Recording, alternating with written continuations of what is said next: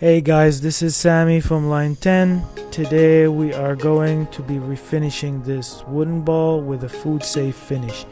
It started to look dull, and with constant washing and use, the wood dries out and start to look old.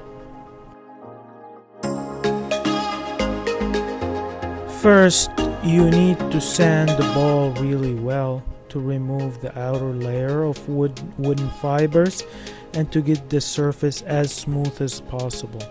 You can use any sander to do this, but for this application we are using the LINE10 molding flap sander because of its round shape and extra flexibility.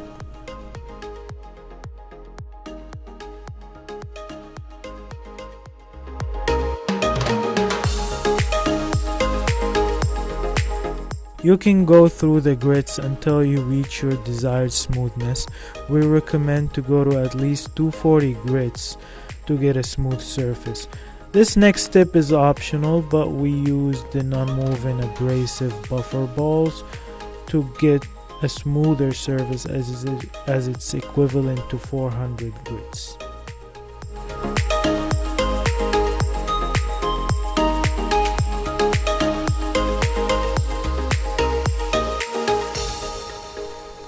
The next step is called water popping or raising the grain. All you have to do is spray the surface with water and wait for it to dry.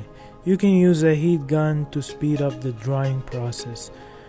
Then you need to resand it again with 240 or 400 grit, and that will get the surface to be smooth again and will prevent the roughness in the future.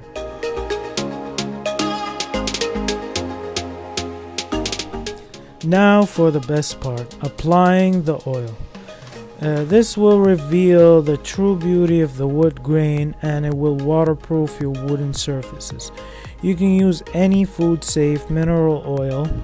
Just apply it liberally as it will get absorbed by the wood. Let it sit for an hour and then wipe away the excess. You can apply a second coat if needed.